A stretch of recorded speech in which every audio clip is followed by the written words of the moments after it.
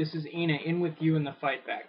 In this inaugural video, the biggest question facing me was where to begin. What book should I review to start this whole thing off? Well, as a communist, I think the most important person to start with is Karl Marx. This is Biography of Karl Marx by Franz Mehring. I'm hoping you can see the name there. I realize the quality on this video is not the greatest. Sorry. Anyway, this is probably one of the first biographies of Karl Marx, and for a long time the definitive one. Franz Mehring was a German social democrat, a Marxist, a communist. He lived from 1846 through 1919. He was active in the German Social Democratic Party after having been a German liberal, and he was a member of the Spartacus League, which opposed German involvement in World War I, and he was later a founding member of the German Communist Party. Franz Mehring thus has radical credentials, to say the least, and he wrote before the whole disaster of Stalinism, before communism had really become a worldwide force later on in the 20th century. Now, Franz Mehring's biography of Karl Marx, who I would argue is probably one of the most important thinkers in history. Marx was politically active in the First International Working Men's Association, the Communist League in Germany. He wrote Das Kapital, volumes 1, 2, and 3, the latter two edited by Engels, along with numerous other works, probably most famously the Communist Manifesto. And any study of communism would necessarily have to include him. But what about Marx's life? Well, Marx began his life as a philosopher in Germany in the young Hegelian movement, later moving toward a communist position through his critique of various other thinkers. He was active in the 1848 revolution. Afterwards, he had to live in England in exile until his death in 1883. During that time, he wrote Das Kapital, and again he was involved in the First International, which notably defended the Paris Commune after its massacre by the forces of order in France. Now, Mehring's biography does an adequate job of tracing Marx's life from his beginnings in elementary school down through his death. It's well written, well argued. There are adequate summaries, I would say, of Marx's major works: Das Kapital, the Civil War in France, the Communist Manifesto.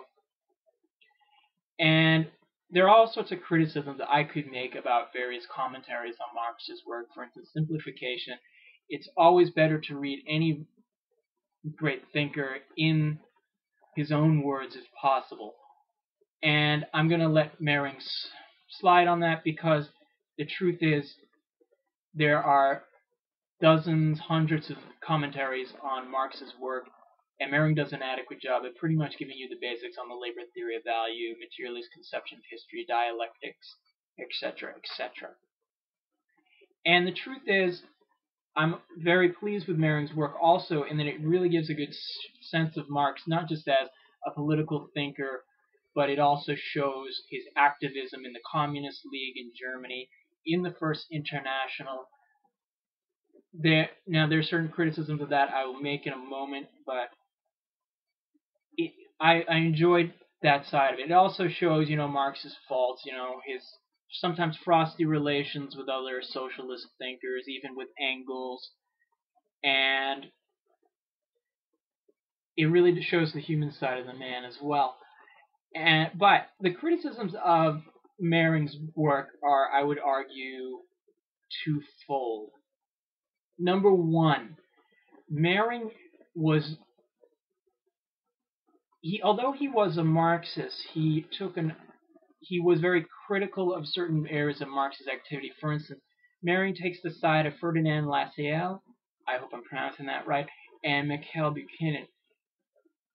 The first was a German social democrat, rather authoritarian, and in pretty much, I would say, collusion with Otto von Bismarck, a reactionary. And at the same time, Lassalle was claiming to be a socialist. And Marx was critical of him for this. But, for instance, do you really think it's a good idea for the workers to be collaborating with the bosses, the serfs with the landlords? Come on, that's not right.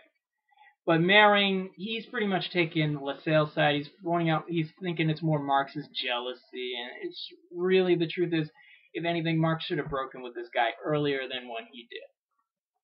For Mikhail Buchanan, and I'm probably going to get slack from this from anarchists, Buchanan was an anarchist, probably one of the more important anarchists from Russia. He was also active in the First International.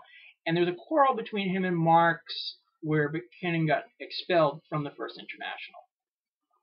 And Buchanan claimed Marx was authoritarian. He pretty much kicked him out.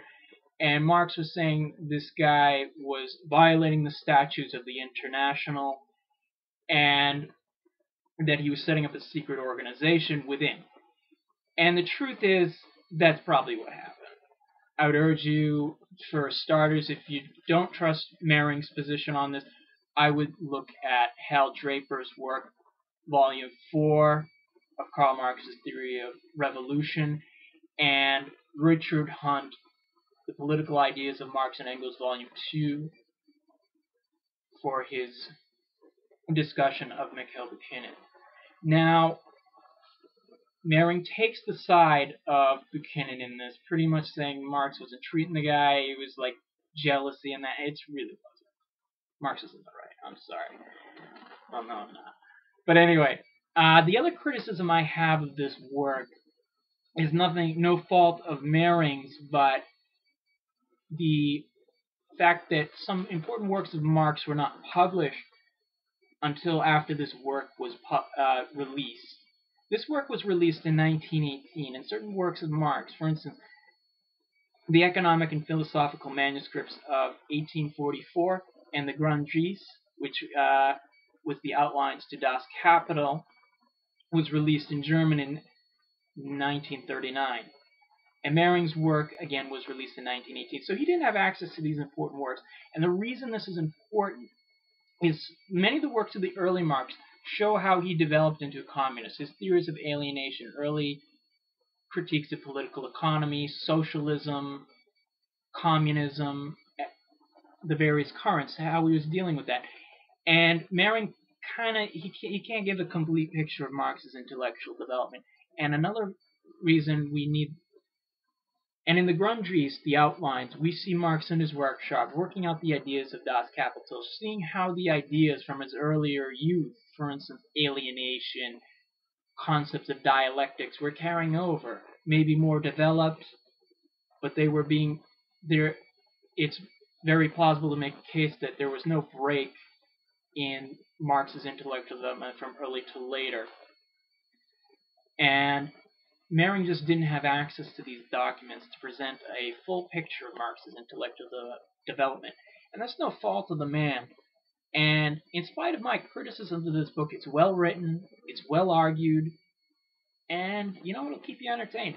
So if you're looking for an introduction to Marx that maybe is not a hagiography, something that presents the man as a saint, this is probably the book that I would use. So anyway, this is Enaa in with you in the fight back. Take care.